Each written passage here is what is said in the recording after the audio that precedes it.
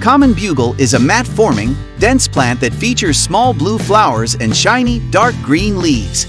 Although it works extremely well as a ground cover that will choke out weeds and provide a colorful display, common bugle cannot tolerate much foot traffic.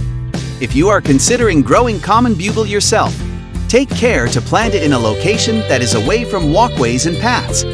Common bugle is a fast-growing perennial that is toxic for human ingestion but will attract both hummingbirds and songbirds. It has beautiful blooms that attract all kinds of hummingbirds, bees, butterflies, and insects when it blossoms in late spring and early summer. The insects attracted to this plant will then draw a variety of insect-eating birds, bringing life to your garden.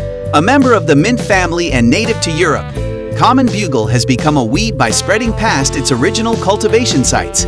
Several parts of North America and New Zealand consider this plant to be an invasive species. Common bugle is troublesome because of its dense growth, and its vigorous spread smothers other plants within its vicinity.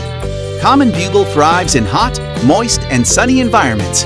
Avoid planting it close to your flower beds, vegetable gardens, and other areas that need frequent weeding.